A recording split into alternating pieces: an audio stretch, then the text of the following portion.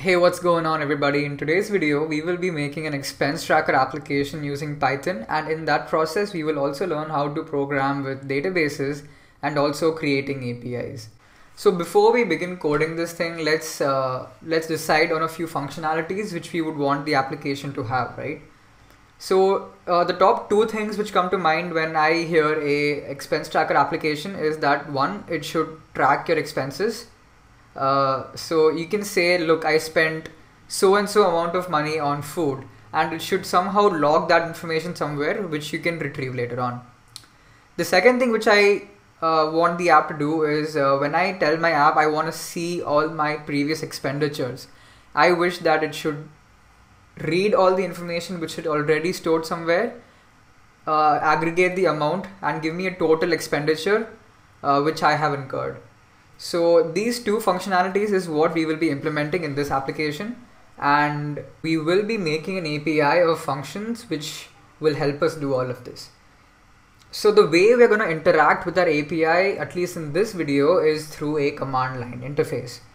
An API can be interacted with in pretty much any way you imagine, right? So you can make a desktop application to use your API, you can make a Android application which uses your API, you can make a website which uses your API, and a lot of other things, right? But to keep it really simple, in this video we will be making a command line interface which interacts with our API and acts like an expense tracker application.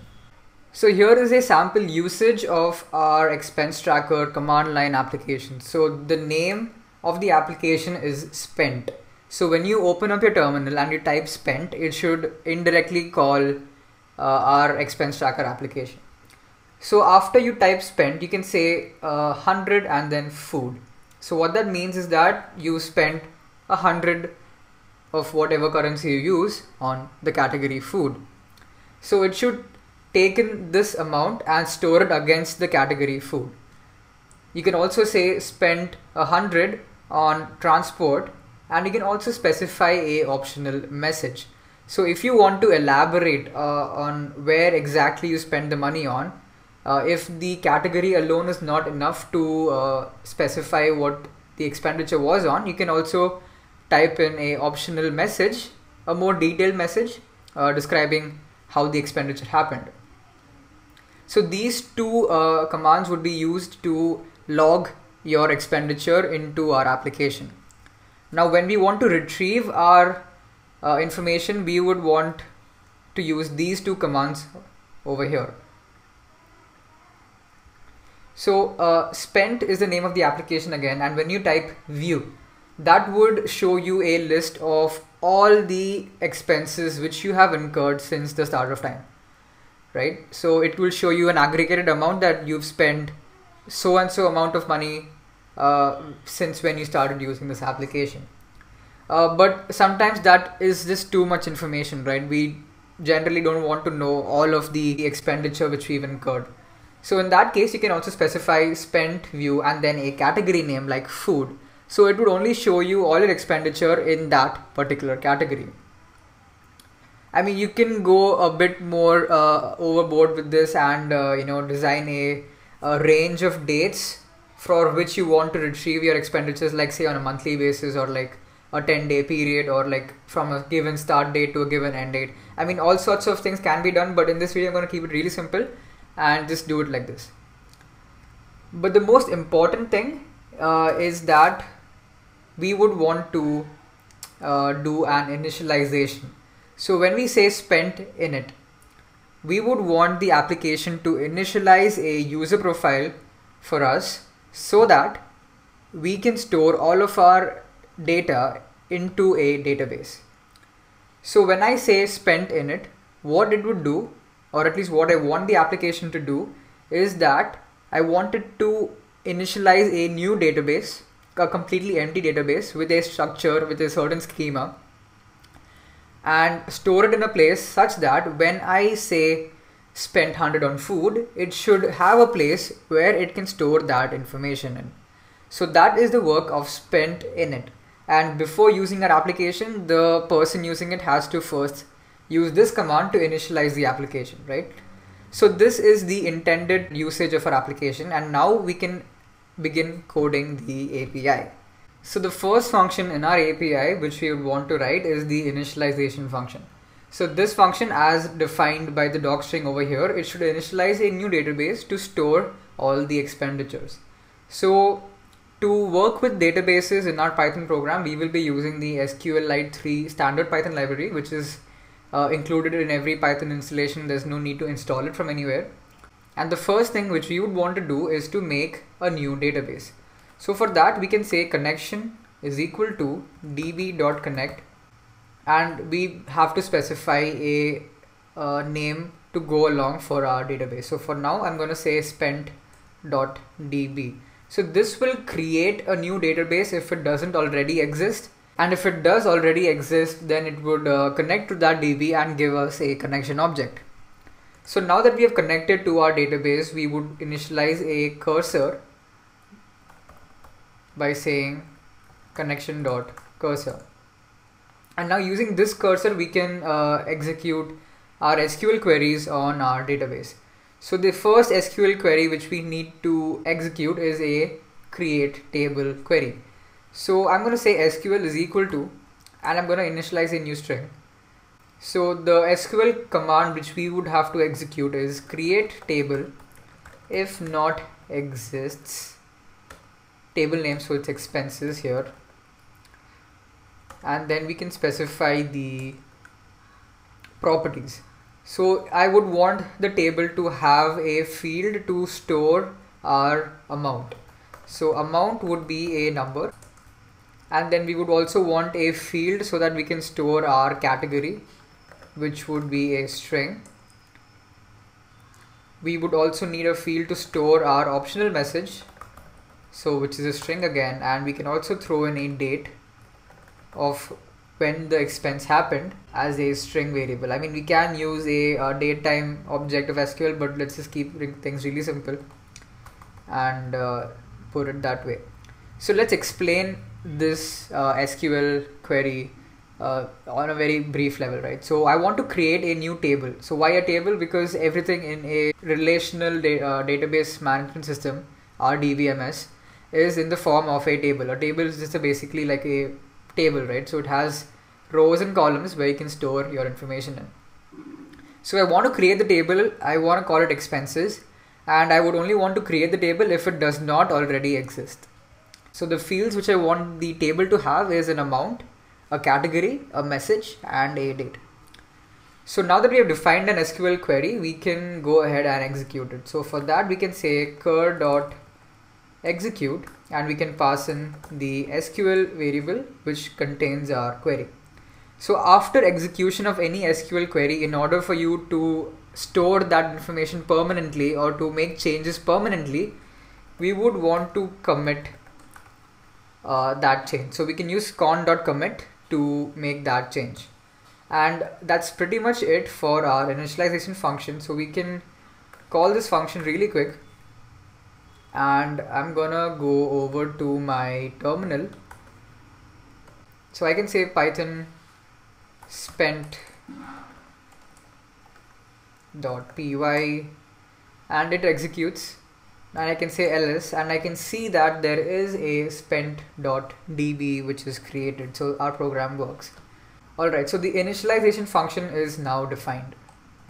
Right, so the next function which we would want to write is the log function, which would log the expenditure into the database. And it takes in 3 parameters, the first being the amount, which is a number. The second one is a category, which is expected to be a string, and the message is an optional parameter, which is also a string. So since message is an optional parameter, I have set it to an empty string, but the user can override it if he specifies a parameter over there. So this function would want to connect to the database and then store all of this information into the database and then commit that change. So the majority of the code would be similar to our code over here. So I can just copy that and paste it over here. So I would want to connect to the database initially and then make cursor object and then define a query which I would then execute and then commit that information.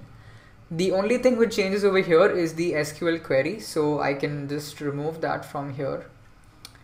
And the query which we would want to use is insert into expenses. So I want to insert some information into my table which is called expenses. Values, the values which I want to insert into our database, the amount.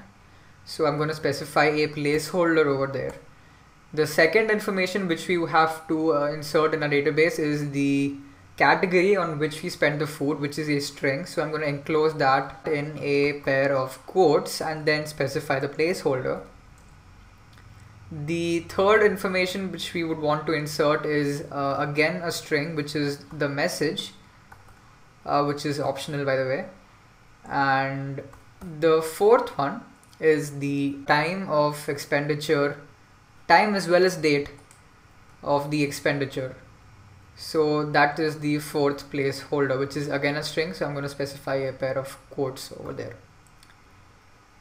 And that's it. So now we have to fill in the actual variables which are a part of those placeholders. So for that we can say format. The first argument is the amount. The second argument is the category. The third argument is the message, and the fourth argument is a date. Now hold on, date is not yet defined, right? So we can define a new date with datetime.now, and we can typecast that to a string. And I'm also going to take care of the import. So I'm going to say from datetime import datetime. This technically should be able to log some information into our database. So let us call this function log, and the amount which I want to set is say 120, and I want to spend it on transport. And we can also probably give in a message saying that Uber to the theater, something like that. And we can run this. So I'm going to go over to my terminal and say python spent.py, and it returns no errors, so I can assume that the information has successfully been entered into the database. So that takes care of the log function. So the third and the last function which we are going to define is the view function, which returns a list of all the expenditure incurred as well as the total expense. And if a particular category is specified, it would only give that information for that particular category. So yet again, most part of this function would be exactly the same as the previous function. So we can just paste that template in. Only the SQL query would change, and then we would execute that query. However, since we are not making any changes to the inherent structure of the database, we don't have to commit anything. We're only reading from the database, not writing to it, so there's no need of commit, right? And the SQL query which we would want to write is select star from expenses, where category is equal to, and we can specify a placeholder over there, and then format category.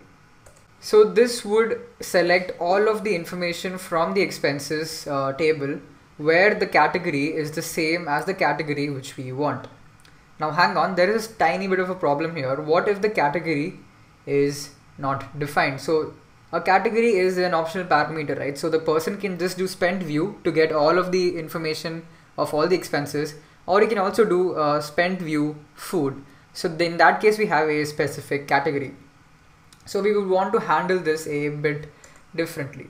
So if category is defined, only then I would want to do this, right?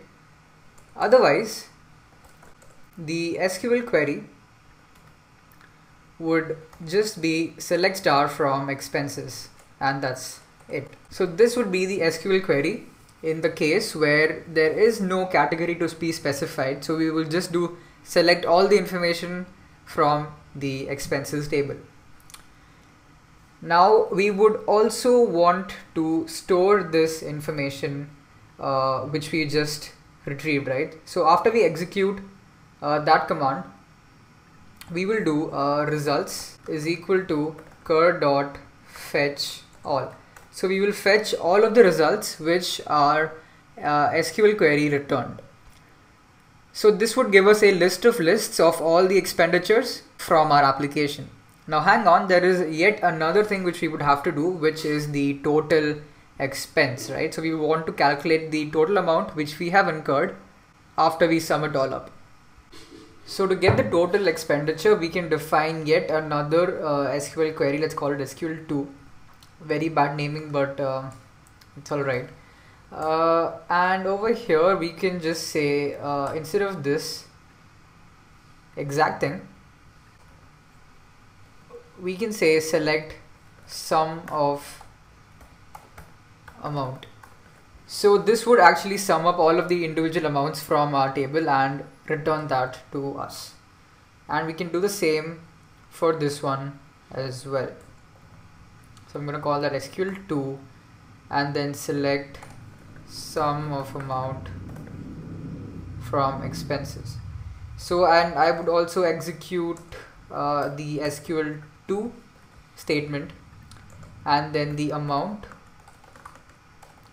would be, or let's call it the total amount, which would be let's put that over here, and then the total amount would then be cur.fetch1.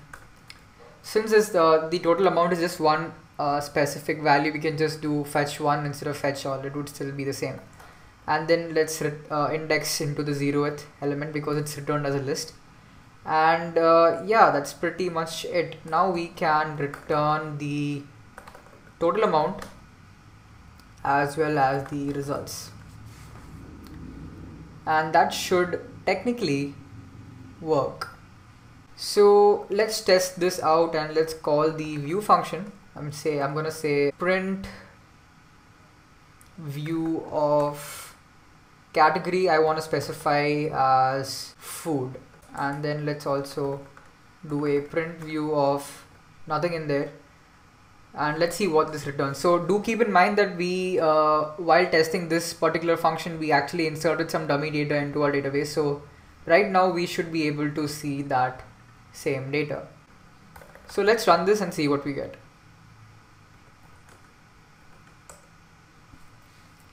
Alright, so the first result which we get is a none and a empty list, because hey, we have no category with food because the only information which we have inside is of the category transport. I had actually forgotten. So that is good. That means it's working. And over here we can see that we have the first item as 120, which is the total expenditure, and then the remaining one we have a complete list of the expenses. So the first expense here is 120 on transport, and with the message Uber to the theater and the date time as well. So we can say that this function is now working. So let's remove that over here. So I guess that completes our expense tracker API. We have all the basic functionality which we wanted in our application ready. So we can now combine this API with a interface of choice and then make an application.